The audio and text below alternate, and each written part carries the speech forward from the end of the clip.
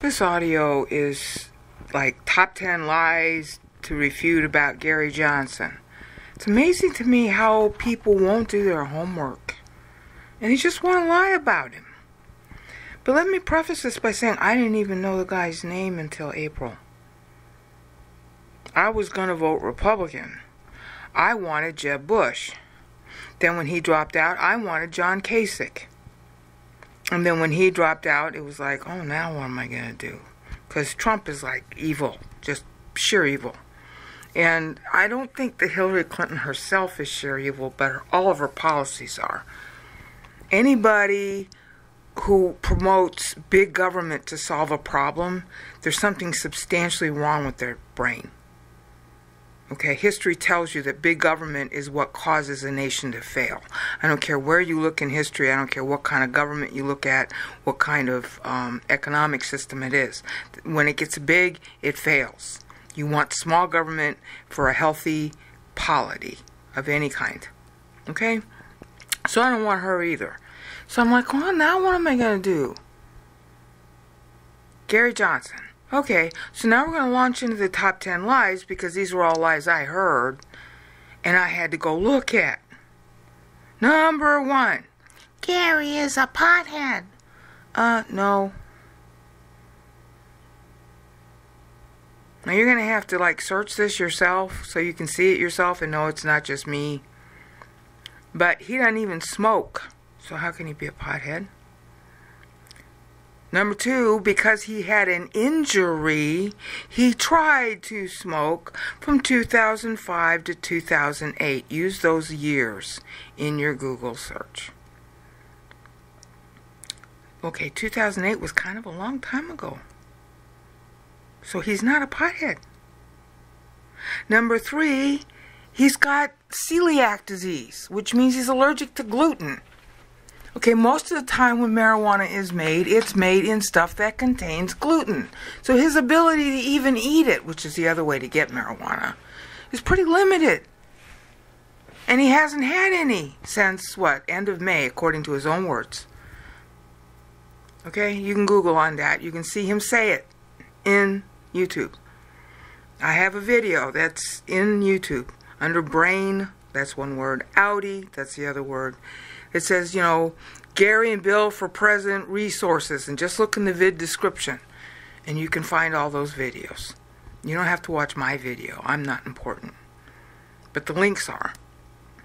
So Gary's not a pothead. He's actually for it because he thinks it will reduce crime and reduce costs. And he makes a pretty powerful argument for it. And because of medical marijuana might be able to help a lot of really important diseases. I didn't know any of that. I hate marijuana.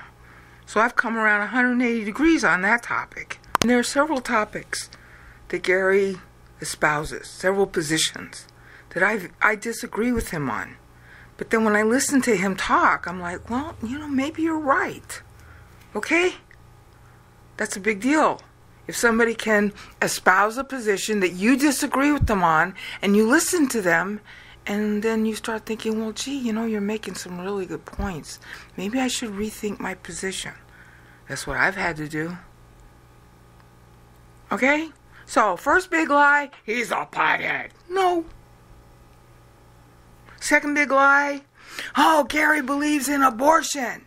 No. Red State said he was the most pro-life of all the candidates. I didn't know that. I don't believe in pro-life, by the way. The Bible says that abortion is not murder.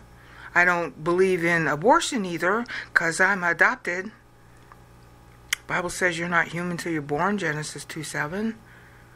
But there's no law against abortion in the Bible. So I'm not in favor of the pro-lifers, but you know what Gary said? That he is personally pro-life. And I really had my own Aleppo moment then. Because I'm like, oh God, if he's pro-life, I don't like the pro-lifers. But then he says he's personally pro-life, but he doesn't think the government or him has a right to impose a decision about abortion on somebody else. And I'm thinking, okay, well then he's agreeing with the Bible, but he doesn't even know he's agreeing with the Bible. Look, I can prove that the Bible says abortion is not murder. In the Hebrew and the Greek, I've done videos on it in my pro-life blasphemy playlist. He doesn't know about that. It's just his personal position. He is personally pro-life. Red State says that the legislation he passed as New Mexico governor was more pro-life than Hillary Clinton or Donald Trump. He defunded Planned Parenthood. Well, pro-lifers like that. I do too, but for a different reason. Government shouldn't be involved in any social issues at all. Period. That is a libertarian position. I didn't know that until after April. Government should be small. If it's small, it cannot deal with and should not deal with social issues. The Constitution does not give the federal government the right to do anything with respect to social issues. That's left to the states. And that's Gary's position even on pot. He would eliminate it being a federal crime.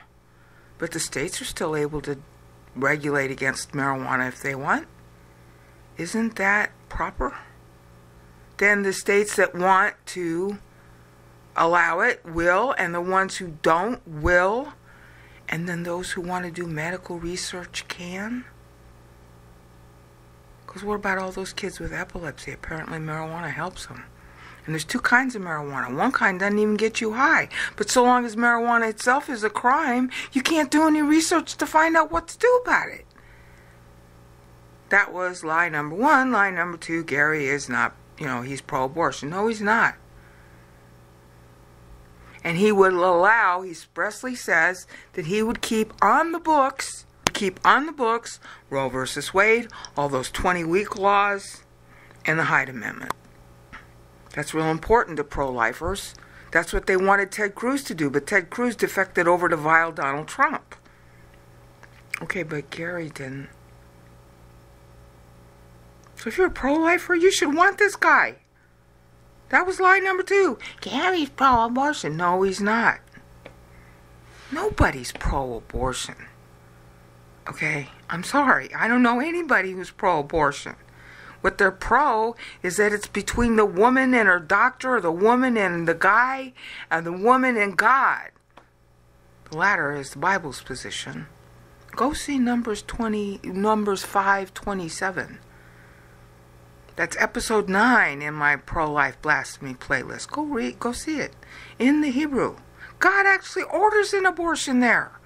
And I show you the lexicon, where the scholar who was translating the passage was so shocked that God was ordering an abortion, he wondered if the woman had had illicit sex.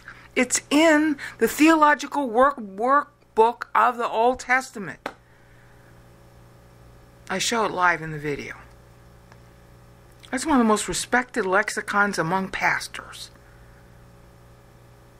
So, no, Gary's not pro-abortion. He's also not pro being arrogant and dictating to somebody else what they should do or not do in that situation. That's the biblical position. Okay, so that's lie number 2. Let's go to lie number 3 because it's so popular. Gary doesn't know anything about foreign policy. Really? In 2012, when he was running for president then, he did an article. And you can search on that article in Google, 2012, Gary Johnson, 2012, Quarter, Q-U-A-R-T-E-R. Al-Qaeda, spelled A-L-Q-A-E-D-A. And you'll find out, oh, he knew about the deployment of the Syrian and anti-Syrian and all the little goofball sects, S-E-C-T-S, that were vying in 2012 before Syria fell and was warning us to stay out. So he kind of does know quite a lot about Syria. He's been talking about it since 2012. And had we listened to him, there would be no Aleppo crisis. Now, if at 6 o'clock in the morning, and I majored in foreign policy, okay? I was going to go to the UN and work 40 years ago. If you had asked me at 6 o'clock in the morning, what is Aleppo? Like Stinking Mike Barnacle did, I might hesitate to not understand either. Even though my major was foreign policy and I was doing mock UN as Saudi Arabia since I was 18. I know quite a bit about foreign policy in the Middle East, primarily because I was interested in Bible. And I was selected to do the mock model UN when I was 18, playing Saudi Arabia. So I kind of know about the places in that area. But at 6 o'clock in the morning, if you had asked me, I'd go, huh? Allah what? Because I'd be thinking Allah or Allah or Illah. Those are all Arabic words. I'd be thinking of the Arabic words. Because Arabic's a lot like Hebrew. You just have to get used to the spelling. And I wouldn't know what he was talking about either. Of course, at 6 o'clock in the morning, I might not know my own name. But as I just cited to you, and you can Google, in 2012, not only does Gary know very well about the problems in Syria, but nobody listened to him. And a whole lot of people are dead now because they didn't. Now, to be honest with you, that was another big topic where I had a disagreement with Gary. So far, we're batting 3 for 3. 3 top lies about Gary that I didn't know were anything said about Gary because I didn't know who Gary was. All these 3 topics I differed with him on at first. Because I do have a huge background in foreign policy, going back to age 18. I decided I didn't want to go work at the UN because I realized it was just a farce. So I went and got into something else after college. But that was my major. Now, I differed with Gary because I thought, well, you know, we really should be involved in Syria. Yeah, and then after I read his 2012 article, I'm like, you know what? I didn't pay attention enough to all the different factions there. Maybe he's right. And he constantly says, because he's been talking about this since 2012, you can Google it or go to YouTube and just listen to any of his speeches. He talks about it every time. He says, look, when have we ever intervened in a regime change and it worked? That's a good point. Intervention is not World War I and II. We were forced into those wars. They don't count. Intervention is not Korea. Although he would include Korea, I wouldn't. We were pretty much forced into the Korean conflict. But you have to argue, yeah, he's got some accuracy there. But look at the rest of them. Vietnam, that was what caused the founding of the Libertarian Party. Vietnam didn't work. I'm of the Vietnam generation. The very first boy I ever kissed got killed there. I debated Vietnam in high school because it was newly on then. It was going on then. 1968 to 1971. I was debating it. I went all around the country debating it. Yeah, well, no, not all around the country. That's not true. All around California. Big difference. See, I had to correct myself. That's another thing about Gary. He corrects himself. He says if he doesn't know, or he says, you know what, I can't answer that right now. I have to think about it. Or, like he said tonight, I'm having an Aleppo moment. Yeah, that's the next thing about Gary that's so interesting. He was asked, and I can't get over how vile, no offense, how vile Chris Matthews was to ask him this. Chris Matthews asked Gary, who's your favorite foreign leader? I bet he wouldn't have asked that question to Hillary Clinton. If he had asked her, she would have to say, as a good diplomat, if she's a good diplomat, well, I can't answer that. Yeah, you better not. You're running for president of the United States. You're not supposed to play favorites with your foreign leaders. You're supposed to be friends with all of them. And so Gary very coyly says, oh, I'm having an Aleppo moment. Yeah, that was about the smartest thing he could say. He didn't insult Chris for asking the question. He didn't name anybody, and he didn't say he shouldn't name anybody, even though he shouldn't. He blamed himself. And then Bill, who's like a foreign policy expert par excellence, that's what he's been doing for the last 20 years. That's why he's the perfect VP for Gary. Even Bill was like, oh boy, what am I going to say? So what Bill did is he named a dead guy, Shimon Peres. Yeah.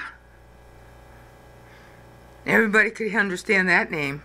And he's dead, so it's okay to name him.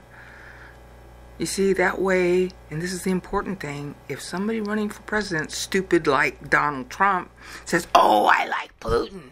Oh, I like Kim Jong-un. Oh, I like Saddam Hussein.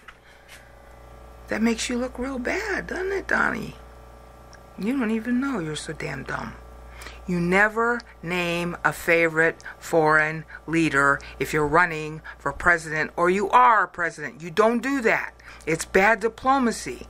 It makes everybody you didn't name look like an enemy. And Gary was smart, and Bill was smart. And Chris Matthews was dumb. And all the people criticizing Gary because he couldn't name a foreign leader didn't even begin to understand the importance of diplomacy.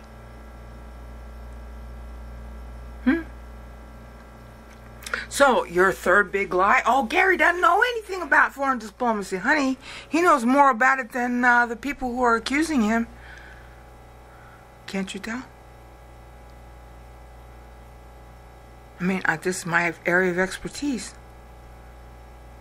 And I didn't agree with him about not intervening in Syria, but he's right. It hurts to admit that, but it's true.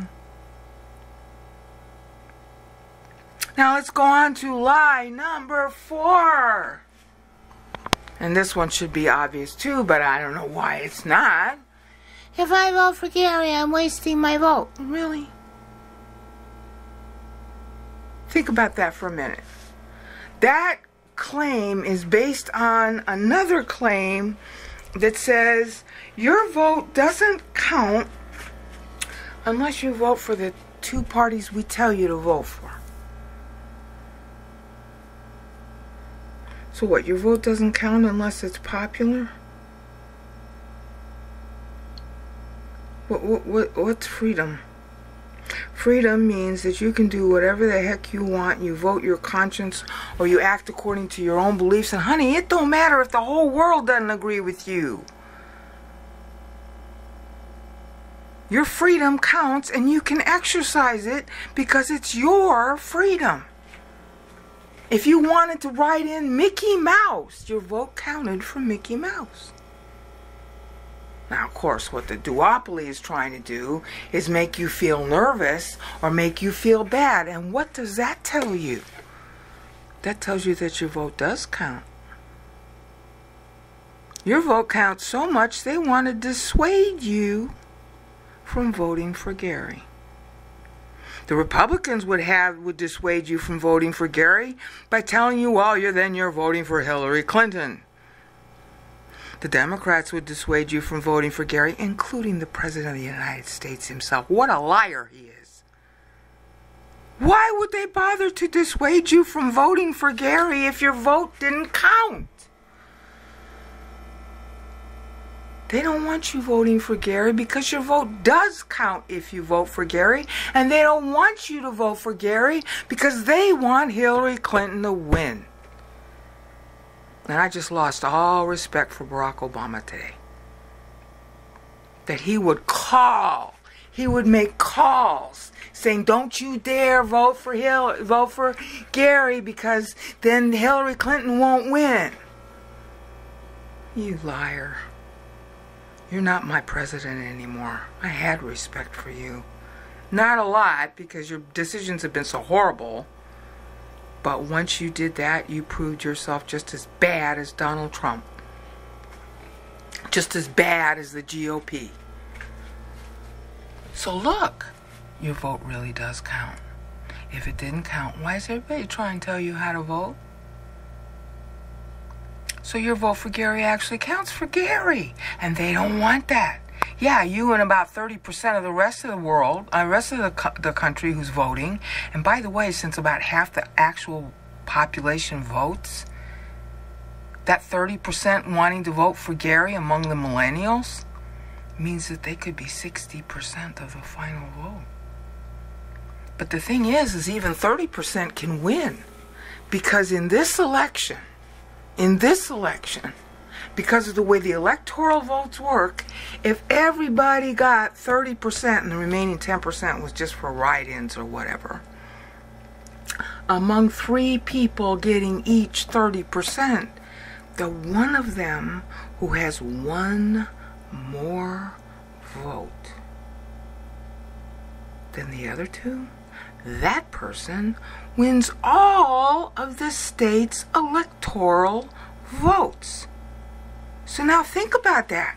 You got 50 states. 2 of them, they have this little quirky thing with 2 of their electors or 4 of their electors. So we'll say 48 states. 48 states, if they split 3-way, one person can win by 50 votes, 48 votes. And none of them are getting more than 30%. Because that's the way our Electoral College works. Whoever gets the most votes in the state wins the whole set of electoral votes for that state. Repeat, wash, rinse, repeat 48 times, and guess what? Gary can win 270 or more easily. Because the millennials are like scattered all over the states. Your average age in the states is about the age of the oldest amongst the millennials, about 34 years old, 34, 35. A couple of states like Maine, their average age is older, 44. And Maine is having a problem now because their average age is that old. 44 is old. You see the point? Millennials have the right in the election to vote. Millennials have the power to vote whoever they want. And the older people in the Republican and the Democratic Party, people who are my age, of the Vietnam generation, are trying to bully you guys into voting their way as if you were too stupid to live. Don't do that. Your vote counts no matter who you vote for. Vote your conscience. So much for the 4th lie against Gary, in this case Gary and Bill. I guess you could say the 5th lie is a common claim I've heard. Oh, but Gary doesn't have enough experience to be president of the United States. Actually, he and Bill, separately or combined, have more experience than either or both Donald Trump or Hillary Clinton. Gary has extensive business experience. He's wealthy. He did what Donald Trump pretends to have done. Gary actually did it. Gary wasn't a politician when he ran for office as governor of New Mexico. He just felt like he wanted to do that. And he spent $510,000 of his own money. He never took any money from anybody else until the last couple of days before the election. He laughs. He got checks that came in, but he never played favorites. He isn't beholden to anyone, and the same is true now. And when he was in office, he was known as Governor Veto, because he vetoed so many bills that people wanted for their special interests. He's totally against crony capitalism like Bernie Sanders, except Gary has a better plan for getting rid of crony capitalism than Bernie Sanders does. Bernie Sanders would increase taxes. That doesn't get rid of crony capitalism. That makes it more enmeshed. I love Bernie, but he doesn't understand how taxes work. Income tax is what the government uses in order to get power over you. Gary knows that we should eliminate the income tax. That will do more to eliminate crony capitalism than anything else. Apparently Hillary Clinton doesn't know that, because she's not advocating it. Donald Trump sure doesn't know that. Crony capitalism exists because the cronies and the lobbyists in Washington are there in order to get a special tax break. Well, if there's no income tax, there's no special tax break to get. Bernie didn't seem to understand that. Gary does. So right there alone, he's more qualified than everybody else running, because he's the one guy who understands we have to get rid of the income tax in order to get rid of crony capitalism and create jobs. Now, what Gary doesn't know, but I know better than him, is what kind of replacing sales tax do you have to make it work? And the answer is an 8% federal sales tax on everything that's retail, only retail. That's the only way to make life cheaper for the poor. Because as it stands right now, when you buy a can of tomatoes at Walmart, where do you think the sellers are getting their money to pay their income tax? They're getting it from you, the buyer.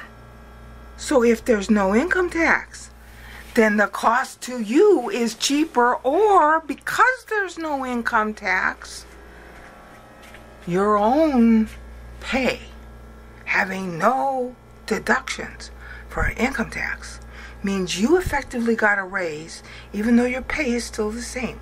Approximately a 30% raise, even net of the 8% sales tax you only pay when you go to the store and buy something, or when you pay for lawyer's advice.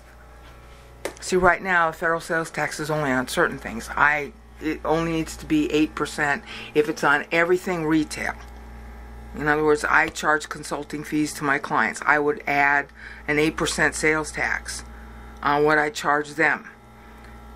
That way, they pay the tax when I charge them. That's why it only has to be 8%. The more you sell of something, the more iterations you have of something that's sold, the cheaper it can be per time. That would cause about 5% to 8%. Wouldn't happen at first. 5 to 8% federal growth. Economy growth. Gary doesn't know all that. I do, because it's my field. But he's the only guy who knows that the sales tax is better. So yes, he's more qualified and experienced. He and Bill Weld both have similar experience. Bill Weld was the governor of Massachusetts. And they were then Republicans over Democrat states, and the Democrats loved them. Oh. So maybe they actually know a thing or two about cutting budgets and saving taxes and yet keeping services. On top of that, Gary's a real big supporter of EPA and a Civil Rights Act. He actually cares about Black Lives Matter. He doesn't just mouth it to get votes. He's going through his own epiphany right now, because until all these crimes happened, he didn't realize that there was so much racism elsewhere in the country. And it's kind of not libertarian of him to want civil rights to be enforced. So blacks would be better off.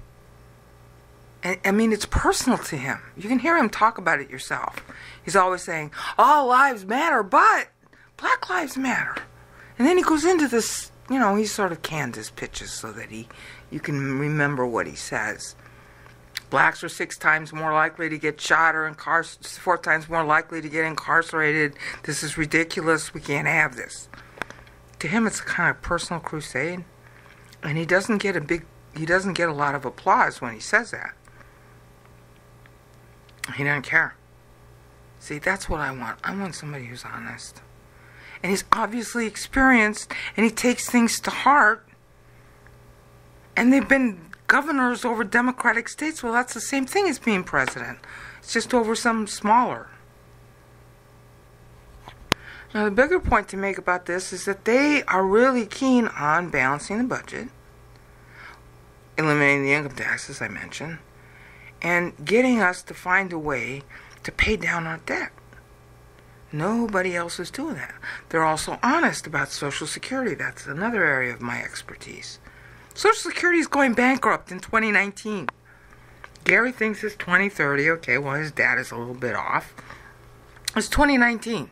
In 2019, the amount of money coming in to Social Security is less than the money that has to go out to pay benefits. There isn't any money in savings of Social Security. The only thing in Social Security is a bunch of IOUs by Congress who raped the Social Security Trust Fund. And I saw them do it 40 years ago. And 40 years ago, Congress knew that this was a problem, because one of my clients showed me the proposal about how they were going to try to privatize Social Security because they knew they were going to go bankrupt 40 years ago. And they've just been betting on the come ever since. Well, honey, you can't do that come 2019. 2019 is the last year when the money coming into Social Security equals the money that has to be paid out, because there ain't money already sitting in there. Gary thinks it's 2030 when it goes bankrupt. No, it's 2019. Hillary Clinton, Donald Trump will not address that. The President of the United States lies. Oh, we're going to improve Social Security. We're going to make it bigger. No, honey. That's why you know for sure it's going to go bankrupt next year. The year after next. Because they're hiding it under the rug. This is like when you write a check and you know there's no money in your bank account right now, but you're expecting by the time somebody cashes a check that the money will be in your bank account. Yeah, and what if it's not there? So you want to talk about who's more experienced? Gary and Bill. They're also obviously more honest. Okay? So let's see. How many of those have we gotten? We've got the pothead thing, the pro-life thing, the foreign policy thing, the experience thing. Is that 4? I think there were 5, but I don't remember what the 5th was. Okay? But I'm at 32 minutes now. I have to think of the other 5. Peace out.